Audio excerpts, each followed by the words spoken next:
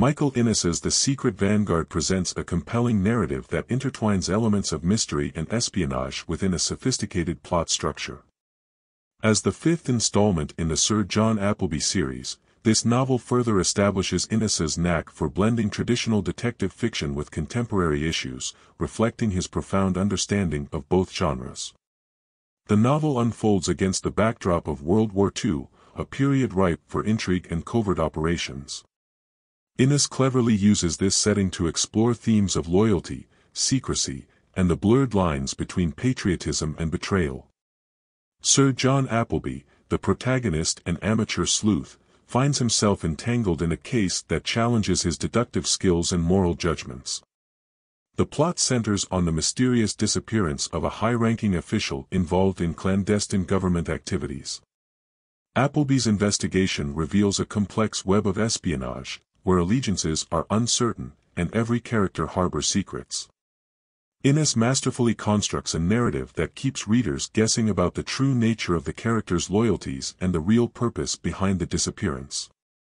Innes's writing in The Secret Vanguard reflects a deep engagement with the conventions of both the detective genre and the spy thriller. The novel is characterized by its intricate plotting and well-developed characters, each contributing to the overarching mystery in significant ways. The dialogue is sharp and purposeful, revealing character traits and advancing the plot without unnecessary exposition. The character of Sir John Appleby stands out for his analytical prowess and moral integrity.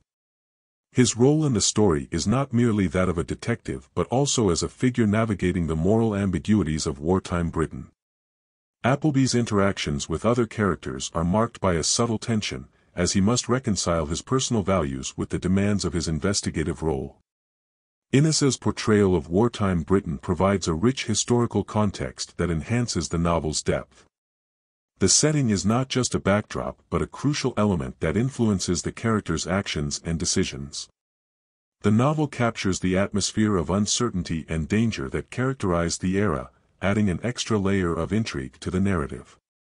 The resolution of the mystery in The Secret Vanguard is both satisfying and thought-provoking. Innes avoids the trap of a simplistic solution, instead opting for a conclusion that reflects the complexity of the issues at hand. The final revelations challenge the reader's assumptions and underscore the themes of deception and loyalty that run throughout the novel. Overall, The Secret Vanguard is a testament to Innes's skill as a writer and his ability to craft a narrative that engages readers on multiple levels. The novel is a sophisticated blend of detective fiction and espionage thriller, offering a rich exploration of character, motive, and the ethical dilemmas posed by wartime secrecy.